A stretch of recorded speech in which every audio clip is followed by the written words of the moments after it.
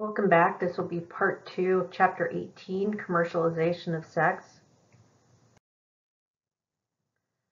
Now, several of you asked questions either on perusal or in your discussion posts about sex work and prostitution as sex work. There's been a growing conversation globally about sex workers and specifically prostitution and the way it's going to be treated as work that is protected by other by laws that protect other workers in other industries. It's controversial, as many of you noted in your comments and questions to each other, because there are moral and ethical issues. There are issues about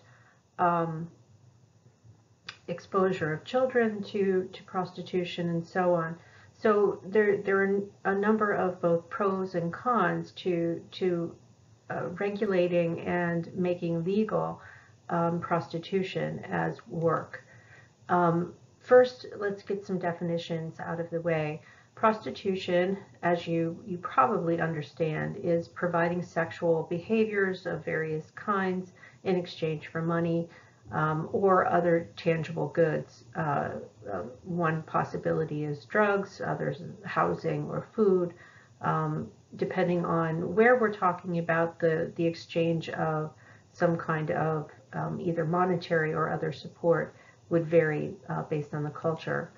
Sex work is a way of reconceptualizing prostitution and other forms of sex work where people are legitimately earning a living by providing various sexual services. And that includes a broad range of types of work, acting in pornographic film, working as a dancer, stripper, being a phone sex or webcam sex worker, and among other types of occupations. And again, using the concept of sex work suggests that this is work, much like any other form of work, that has pros and cons and risks and benefits. The argument by those who advocate for the use of the term sex work is that it would normalize, regularize, and make legitimate the work, much the way other forms of work are defined. Now, we have to talk about, a relatively recent phenomenon, which is this concept of sugar babies. It's not that they've never existed before, but in recent years there has been the emergence of an aggressively marketed form of sugar baby lifestyle and the aggressive marketing has been directed almost exclusively toward college women, suggesting that in their marketing ploys, and if you Google Sugar Baby University, you can see what I mean. The website very aggressively markets to women in college, suggesting that this is a way that you can pay for your college education or your graduate education by seeking an arrangement is what it's called, seeking an arrangement with someone who's wealthy enough to basically buy your time. Now, on the website and others like it for Sugar Baby University or Seeking Arrangement, it's very carefully worded to not suggest that sexual services are required. And in fact, it's assumed that the people posting their profiles there, college women, are going to have control over what they will contractually agree to and what they will not in terms of their services. The way the website is constructed, it suggests that what you're providing is companionship. What you're providing is, your youth, your engaging personality, your beauty as a companion for a person who can afford to do so. In some cases, what women are paid is in direct terms their education, so paying for tuition, paying for room and board, paying for other requirements. In other cases, it's more diffuse, what people are being paid, maybe their rent or their wardrobe or other kinds of services. Now, what we know, I mean, research on the sugar baby experience is not, there isn't a great deal of it, but we know that there's a rather astounding number of young women in colleges and universities across the country who post their profiles on Seeking Arrangement and have their services purchased by wealthy people in their areas. Most of the people purchasing services are men. They tend to be middle age or older, and they almost exclusively are seeking young women. There are women who post seeking arrangements with men. There are some services where you have seeking arrangements for that are homosexual in nature, but those are by far less common than older men who are seeking arrangements with young women. Typically, the women who are posting profiles are young, they're attractive, they're educated, they are articulate, and their goal is to seek a source of income. Since the organization is really aggressively marketing to college student women, most of the women, in what little research there is, have reported that they're trying to pay for their college education, and among other expenses, living expenses. Sugar daddies are described as, in again, what little research we have, as wealthy men, not necessarily older. The predominant characteristics are, men in their middle age to closer to retirement age, who are providing ostensibly, this is the way the marketing is structured. Men who want to provide mentoring and money to younger women. Now, in order to avoid charges of prostitution, these websites have to very carefully word what they're presenting publicly. And they don't make explicit that what sugar daddies are seeking is paying money for sex, because that would be in violation of the law. So what they talk about is mentoring and friendship and companionship and so on. But what, again, the research is limited, but what the women who've been surveyed say is most of the time there's an expectation of sexual interaction at some point in exchange for money. So by most legal standards, you're talking about prostitution here. But still, some of the women who report doing this kind of work, and I've been told by my students in the past that there have been students at Mount Union who have gone through seeking arrangements and have been set up with men in the Northeast Ohio area who want companionship, and they provide funding for them for their education or for other things like expensive meals or outings, vacations, and clothing, and so on.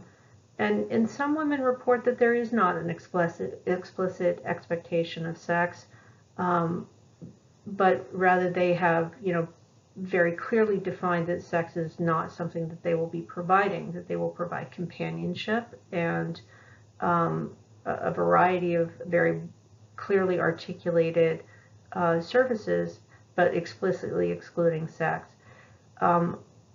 More research is required to find out, just how common is the expectation of sexual services in exchange for money with this particular industry. Law enforcement has been, attempting to investigate the whole Sugar Baby University thing, and I did post a documentary that you can watch on D2L, looking into the Seeking Arrangements website, very early on in its history. You would have to do some more research on your own in order to see where the status of those investigations is at the current time. Now, the process of becoming a prostitute is variable. Researchers have come at this from a number of different angles, some from sociological perspectives, some from a psychological perspective. We could do an entire course on just the culture of prostitution in various countries and across time if we wanted to. But looking at it very simply, there are certain characteristics that tend to be correlated if we look at the backgrounds of women who work as prostitutes. And the research that's presented in your text is largely from the United States and from Western Europe. What's been found in research, and here we're looking at prostitution broadly, so various levels of prostitution, all the way from streetwalkers to high value call girls. What women report, and most of this research has been on women, the overwhelming majority has been on women. They tend to report having early first sexual experiences. There is a correlation with early physical and sexual abuse. There is a history typically of estrangement from parents, and sometimes that departure, that estrangement, happens relatively early, so in mid to late adolescence in some cases. And there's a tendency for women who work as prostitutes to be poor. Reasons that women report, and these are often questionnaire studies or interview studies. Women report that they engage in prostitution to provide an income for themselves and sometimes for their children. They also talk about having been influenced by peers, and that includes friends and people in their schools who tend to share a set of normative expectations that sex is linked with money, or that it's a way to earn money. It may even be presented, depending on the culture where someone lives, it may be presented as one of your only options for making money as a young woman. Some people report that they were tricked or coerced into being a prostitute, and this is kind of linked in with becoming a sex trafficked person. So sometimes people are told, I will give you this money to immigrate to another country, and then when they arrive, they are forced to work off the debt that they didn't even know they owed. So, for example, a family may pay a broker to help their daughter emigrate to another country to work, and when they arrive, they are met and told that the price is now much higher, and they have to work as a prostitute in order to pay off that debt. In some cases, there are people who will kind of seek out young women who are, look at that first set of bullet points. They're estranged, they may be runaways, they may be poor, and therefore at risk. And in some cases, people will seek them out and kind of groom them to become prostitutes. So, for example, a man may kind of target young girls who are runaways, and then befriend them, provide them food, provide them housing, and then trick them out as prostitutes. For many who describe their work as prostitutes, they talk about the choice as having some clear pros and cons. In some cases, women who work as prostitutes, and I'm specifically referring to women because that's what we have the most research on. It's not that there aren't men who work in prostitution. There certainly are.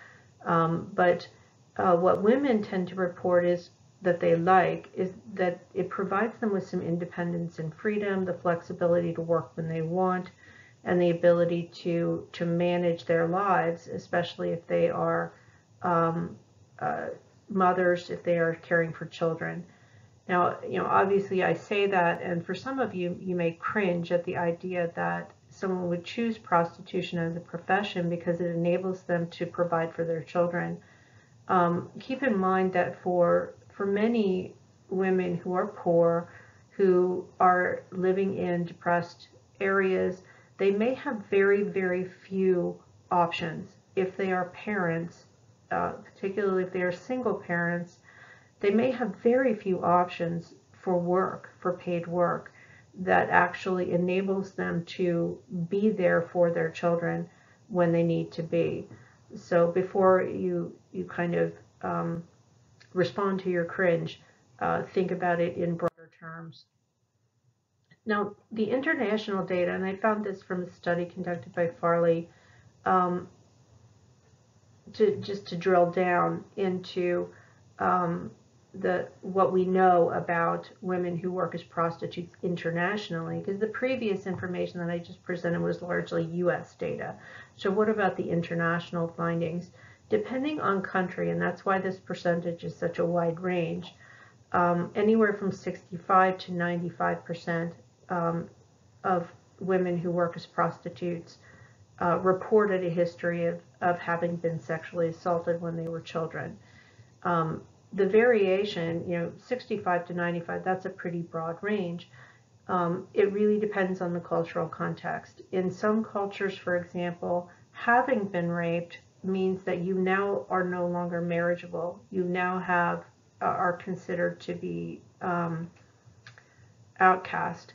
So women under those circumstances may be forced, essentially, in order to feed themselves, to work as prostitutes in that kind of cultural context. 70 to 95% report that while they were working as prostitutes, they were physically assaulted, that they'd been hit or otherwise injured as a result of their work.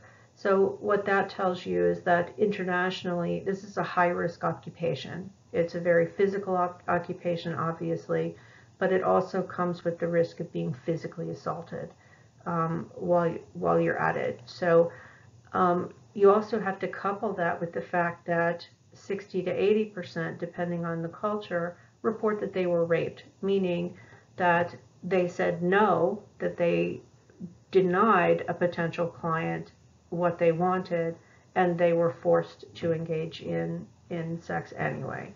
Now, again, a thought bubble may be popping out of your head saying, wait, they're prostitutes. How can they be raped? Well, you need to think very clearly that even though a person is engaging in sex work, they have the ability and the right to say what is and is not okay for them to do. For example, a prostitute may be completely unwilling to provide anal sex to a partner who purchases their time. They may be unwilling to engage in unsafe sex. And if they say no, and the person that has hired them forces them, that is by definition rape. Now, if that's going to be prosecuted really depends on the jurisdiction and the attitudes of the prosecutors and police that are involved. In international data, about 3/4 of people working in prostitution report that they have at some point been homeless, which kind of underscores the fact that these are economically vulnerable people who typically work in this industry. 85 to 95% of those in prostitution, regardless of culture, tend to report wishing that they could get out of it. For many women in this research, they report that they understand that working in prostitution is a short-term occupation. It's a job of the young, it's a job of the resilient, and it's typically not the desired occupation that people want. It's an occupation of necessity.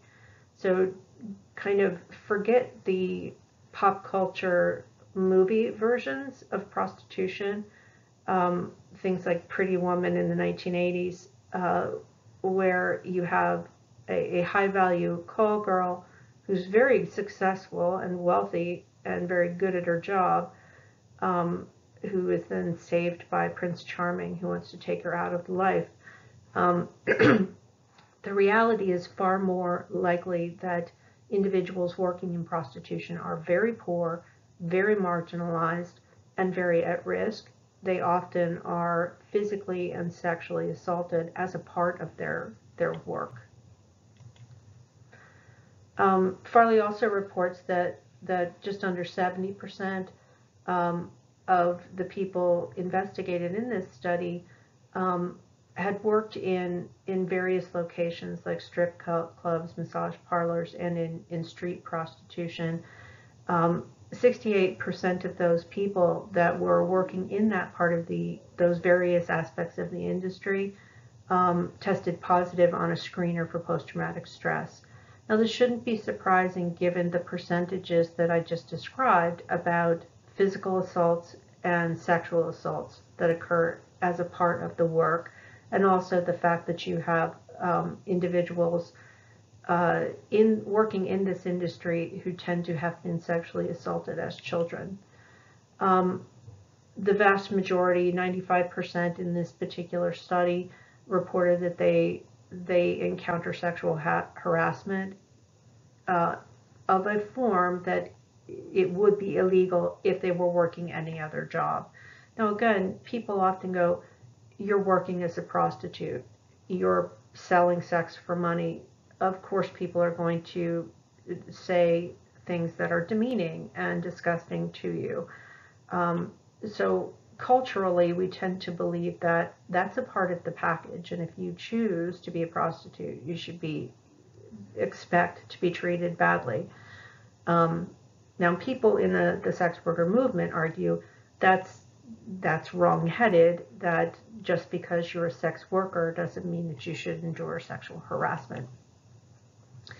Finally, depending on the cultural context, somewhere between 80 and 90% of those who work in prostitution regularly experience verbal abuse, and also face the fact that they work in a stigmatized industry and that adversely affects them.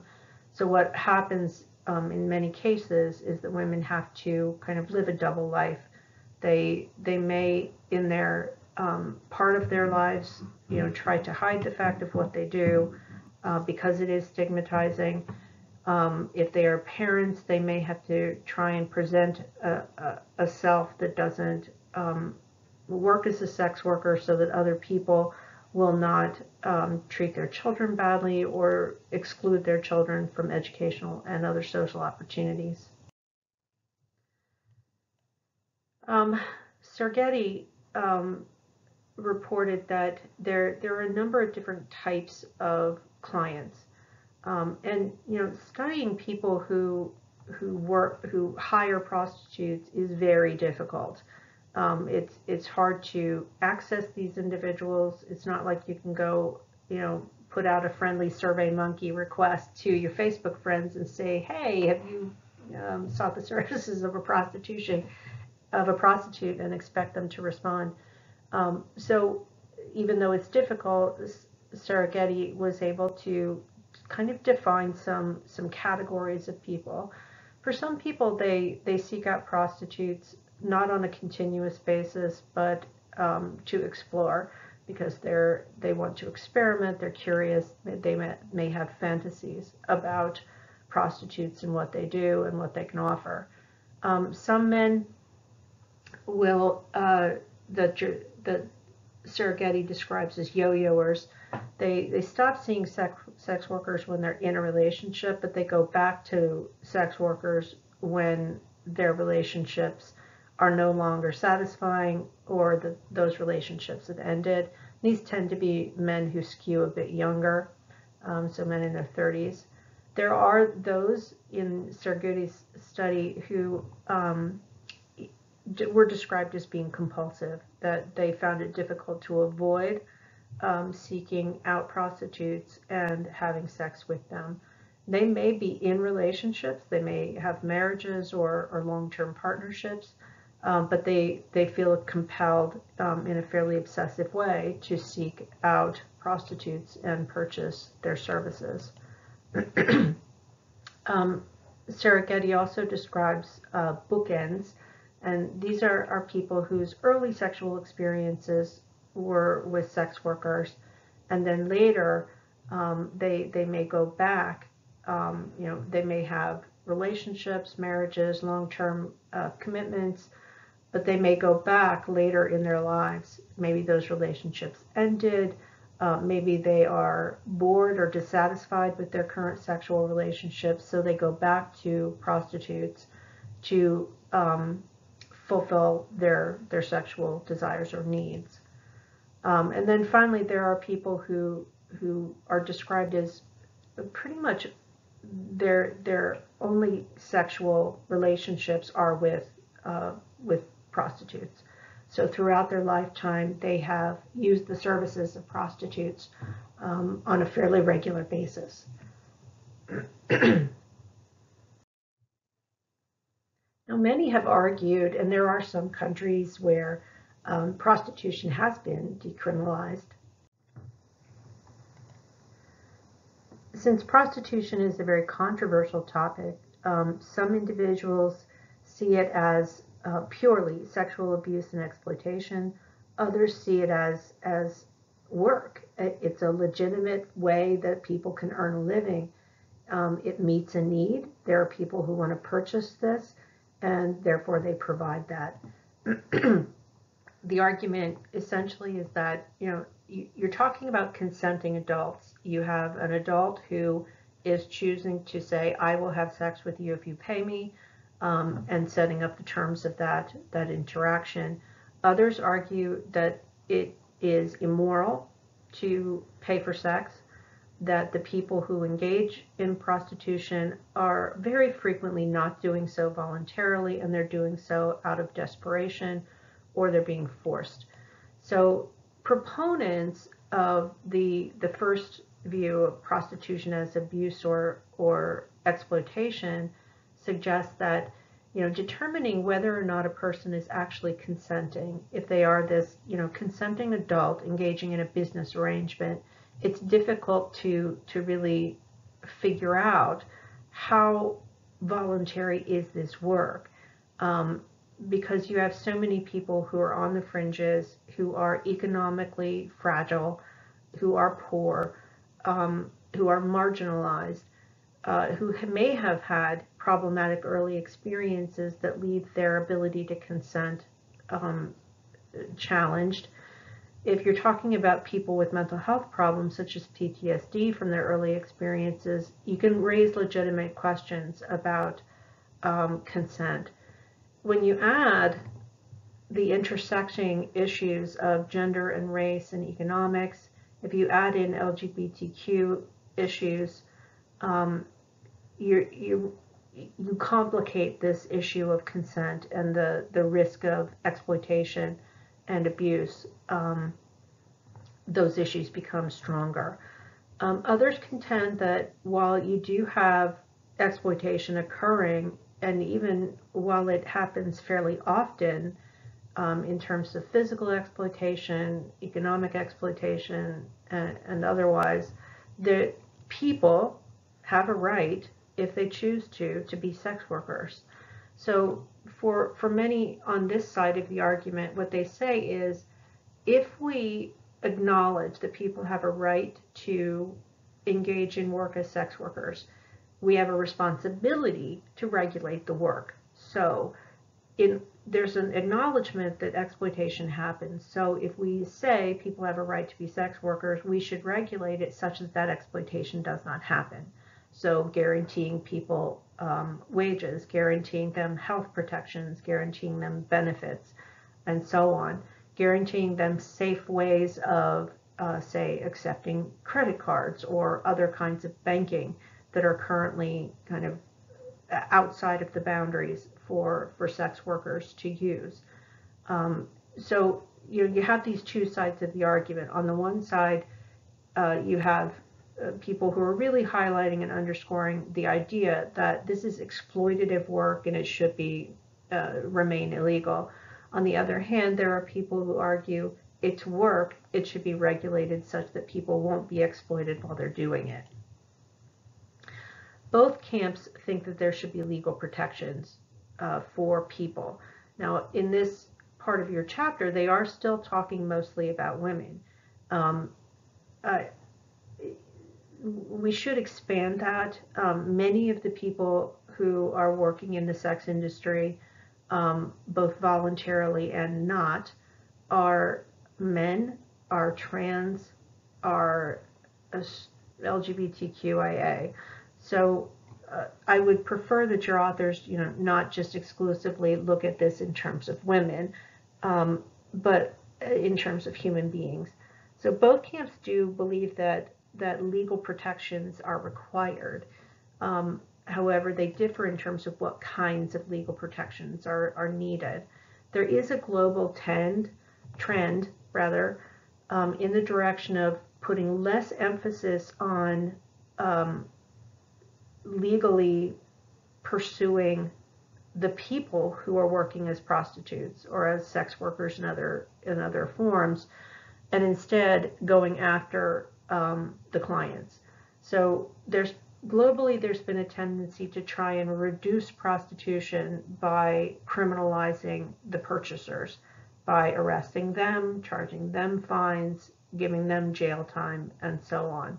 That varies culture to culture, but globally there's a tendency moving in that direction. The so-called Nordic model, which is in parts of Scandinavia, you see policies where you're very vigorously decriminalizing sex work and regulating it intentionally. And what's been found in those cultures is a reduce in trafficking and a reduce in physical assaults and sexual assaults for the individuals involved. Not that they've disappeared, that those problems have disappeared, but they have been reduced. Now, among the arguments for legalization is that there's an economic motive here. If you can tax people, sex workers can then contribute to the economy. So the argument is that if you have all of the people working in the sex industry, in pornography, in strip clubs, in prostitution, in camming, etc., that's a lot of untaxed dollars that could be fed back into the economy. Specifically here, your authors are talking about prostitution, but the entire sex industry could be regulated in that way. This could help to regulate the criminal activities that tend to surround prostitution, such as trafficking in drugs and sex trafficking more broadly. It could help reduce teenage prostitution. So if there were, aggressive statutes that dictated exactly under what circumstances can you be a professional sex worker, age limits could be set with certain requirements for entry into the work itself. There could be protections that help sex workers, particularly prostitutes, to be able to report when they've been assaulted, to report when they have been victimized, to report when they are being stalked without concern that they're going to be arrested or fined and otherwise, engaged by the police. There could also be public health regulations that are added, such as requiring the use of condoms or requiring regular health exams. Certainly in the pornography industry, at least in the legal and regulated pornography industry, there have been efforts among people working in the industry to make it healthier, to require that actors have STI testing and that they supply those health records on a regular basis. That's certainly not top to bottom in that industry, but it's one example of how that can work. Now we're going to move on to talking about sex trafficking, and here I'm moving away from reliance on your text to bringing in some outside information, as I do kind of regularly in this class.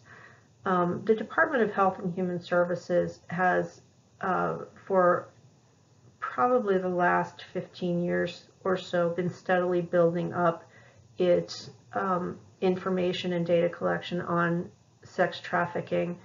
And it's a problem in the United States. I'm sure that as students you've heard about these issues. I know that some of my colleagues teaching other classes talk about these issues frequently.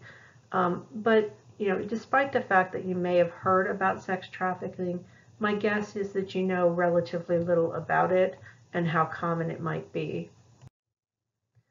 Now, according to the U.S. Department of Health and Human Services, they talk about sex trafficking as modern-day slavery. And here, what happens, and sex trafficking happens all around the globe. In some places, it's a very organized, it's an organized crime activity. In other cases, it's more informal.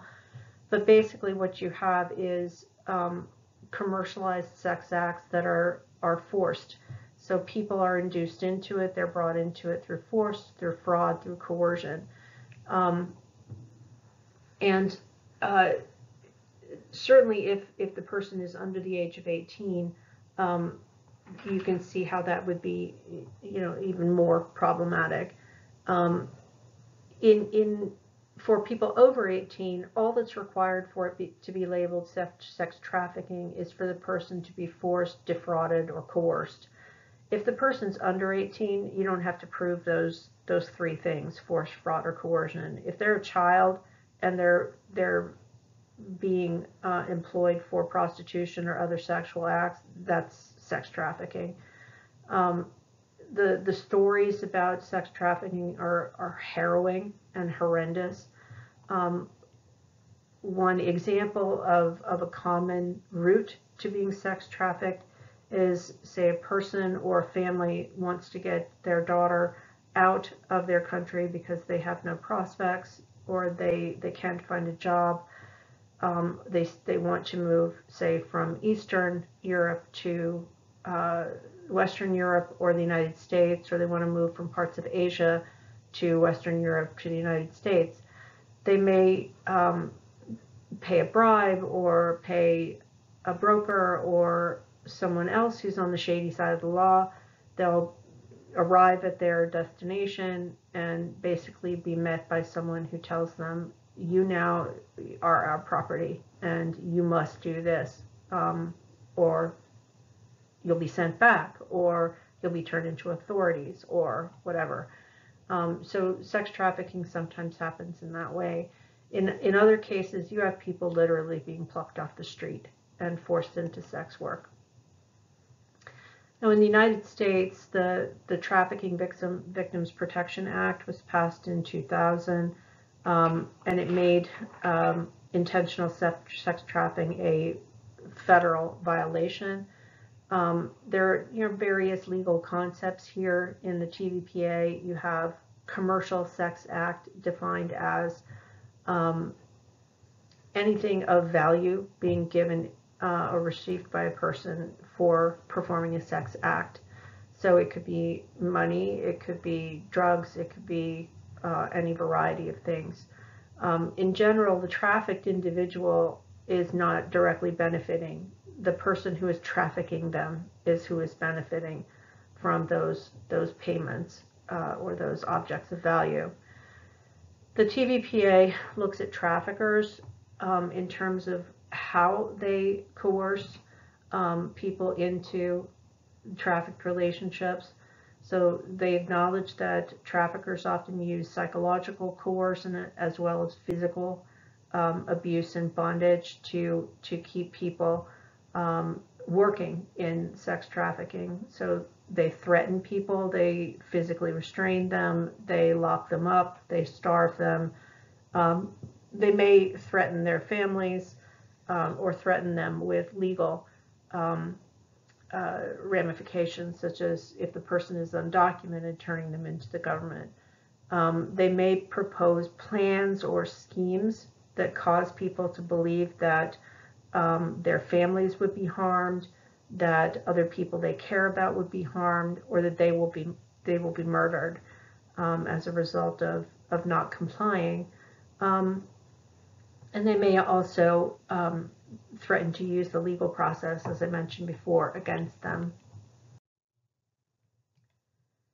The victims, worldwide, the overwhelming majority tend to be women and girls, but there are boys and men who are sex trafficked as well.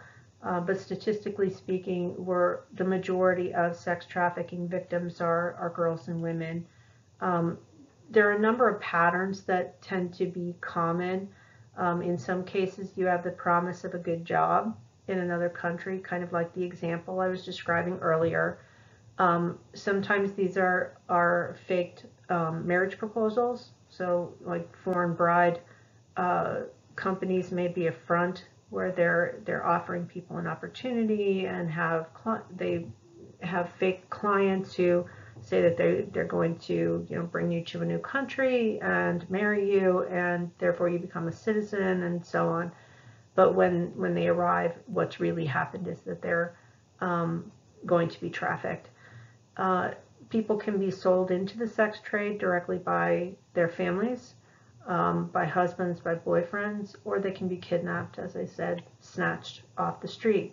And in those cases, most likely what you're looking at is people who were already vulnerable, people who were economically marginal, people who are unconnected to resources or to family, and so on, who may be kidnapped. Traffickers frequently use debt bondage to keep people tied to them. So, giving them just a crazy amount of money that they can never pay off and tell their victims that they owe it. They often tether it to their living expenses, to their travel expenses, their transport expenses, and so on. And therefore, they have to provide these services in order to pay off the debt and earn their freedom, which they almost never do because sex traffickers don't honor their statements of exactly what needs to be paid. Still with the Department of Health and Human Services, some research within the department has shown that traffickers use a variety of conditioning techniques that are fairly horrific. Many people who have survived sex trafficking report that they were routinely denied food and water. They were routinely confined, frequently under very dire circumstances. They were routinely beaten and otherwise physically abused. Most of them reported having been raped. And this is especially disturbing when you're talking about children and teens who are being sex trafficked. They will often be raped by their captors first to kind of condition them and prepare them to become essentially sex workers who can then earn money. Frequently, this is reported to involve gang rapes. Many of the survivors report that their families were threatened, that they were threatened personally. Many report that they were given drugs, either forcibly or otherwise. And frequently, this was reported to be addictive drugs.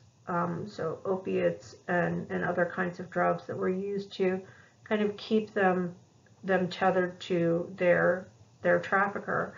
So if they become addicted to opiates, for example, and their trafficker is the one who supplies them with opiates, they need those drugs, and they may stay even if they had opportunities to escape, which they usually don't. But even if they did, their drug addiction keeps them tied. In some countries, the threat involves shaming victims, making their behaviors public, even though their behaviors were forced. In some cultures, it doesn't matter whether you were trafficked or not. The fact that you were having sex outside of a marital relationship that was arranged by your family is shameful, and therefore that threat has a great deal of power. Now, victims, face a number of risks and negative outcomes. On the physical side, many victims are found to have drug and alcohol addictions as a result of being trafficked. Many have suffered a variety of physical injuries, including traumatic brain injuries from beatings. Many report having sexually transmitted diseases, including ones that cannot be cured, such as herpes and HIV.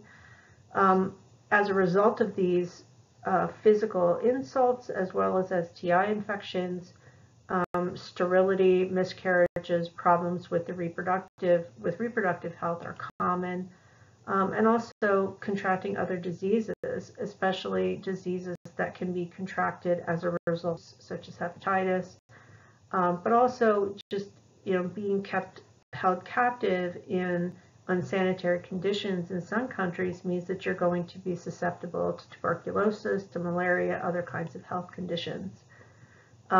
Many victims report that they were forced or coerced into having abortions, even though they didn't want them.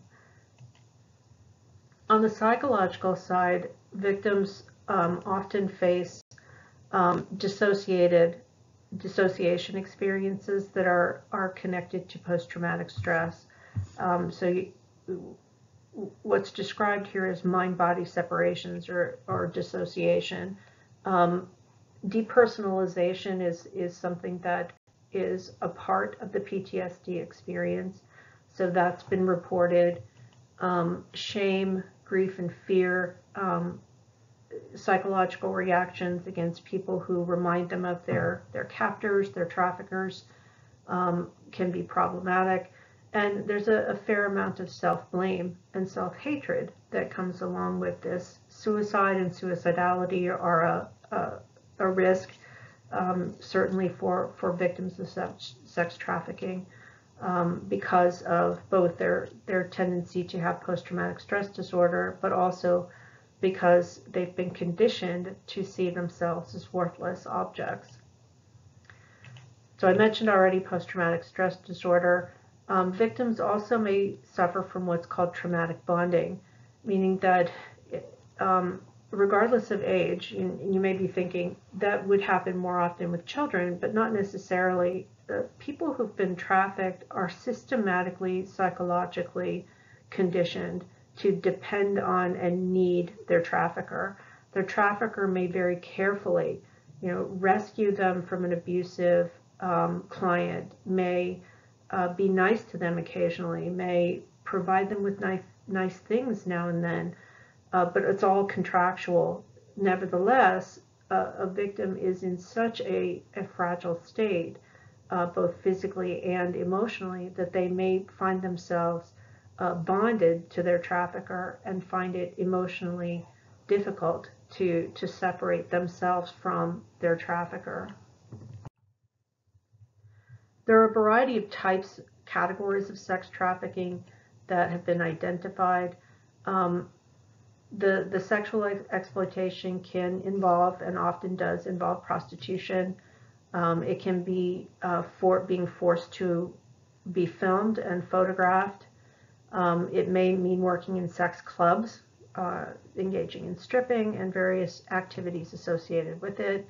It may involve participating in live sex shows. The mail order bride industry is kind of filled with possibilities for being trafficked. There's prostitution that is connected to the militaries of many countries. So you're basically being trafficked into areas that are heavily occupied by military, and therefore you're there to be provided to soldiers who pay the trafficker for access.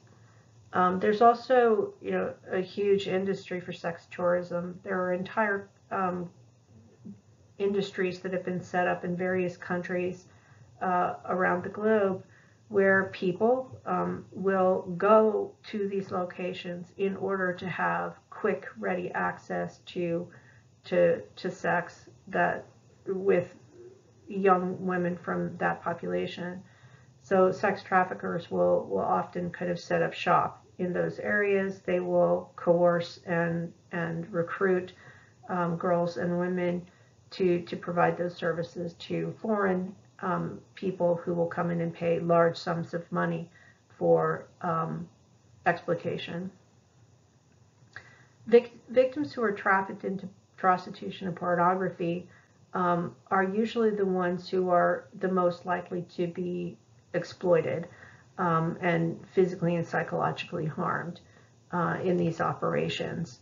They can be found, sex trafficking occupations sometimes are just hidden in plain sight. They may be in highly visible places, as would be the case with streetwalkers, but also there are just these really hidden underground networks of sex trafficked individuals. In some cases, you have brothels that are set up in residential areas, even in the suburbs, and people can be seen coming in and out of these locations. I read a report recently that in some cases Airbnbs are abused by sex traffickers who will kind of move in temporarily, traffic a group of girls, and then pack up and move to a different Airbnb in a different location in order to avoid detection. Trafficking takes place in a lot of different public and private locations, massage parlors, spas, and strip clubs, as you might guess. Many people are kind of put through a series of stages as they move into trafficked sex work. So they may start with dancing and stripping, maybe with an expectation that they're going to move into legitimate, quote unquote, legitimate dancing or acting, and then they are coerced further into prostitution and pornography, where their exploitation continues. Now, if you're looking at the United States, in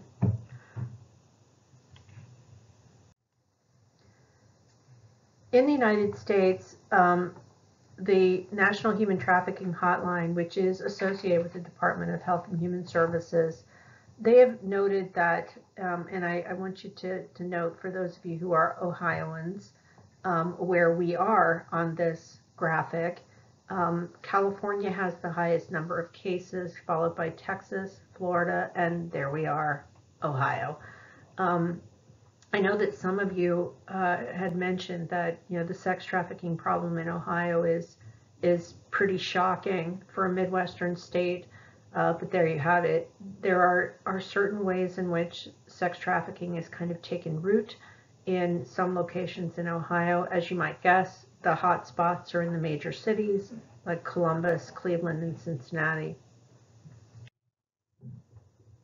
And on this graphic, what you can see with Ohio, as I mentioned, the red spots on the map are the major cities in Ohio. And those tend to be where most of the cases of sex trafficking have been identified. Now, also on this graphic, sex trafficking is only one kind of trafficking. There's also labor trafficking, where people who are vulnerable, let's say undocumented immigrants, they're kind of trapped into servitude, into indentured servitude or slavery for work. Agricultural work, cleaning are just a couple of examples of how this can happen. You can see the numbers. Most of the trafficking cases in the state of Ohio are sex trafficking cases. So that 349, that's just what has come to the attention of law enforcement. You have to kind of multiply that out to find the real number of people who are victimized in this particular way. As far as types of trafficking, and again, this comes from the National Human Trafficking Hotline, which is connected to the Department of Health and Human Services. Sex trafficking is the most common, followed by labor trafficking and other types of trafficking that aren't specified. For some people, they are experiencing both sex and labor trafficking. Under labor, the majority of cases tend to be domestic work. So people who are brought in for child care, house cleaning, other kinds of cleaning work, preparing meals, and so on. There are also traveling crews. So these can be on ships, in trucking, and a variety of other traveling industries, agriculture, restaurant and food service, and retail. The top venues for industries for sex trafficking in the United States are in massage and spa businesses. And that may surprise you. You might be thinking, street walking would be the number one.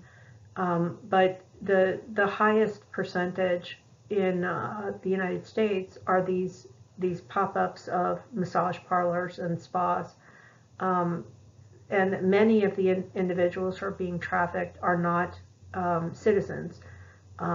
In some cities, for example, you have massage parlors that are largely stocked with young Asian women. In other locations, it's Latina girls and women. Just depends on the culture of the particular area in which the work is being done. After massage parlors and spa businesses, you have residence-based commercial sex, hotel and motel-based, and that's typically prostitution, and then pornography and escort services, which are a bit more high-end. So to finish out our conversation about sex trafficking and to close this chapter, I just want to underscore the point that the majority of people who are trafficked for sex are women and girls.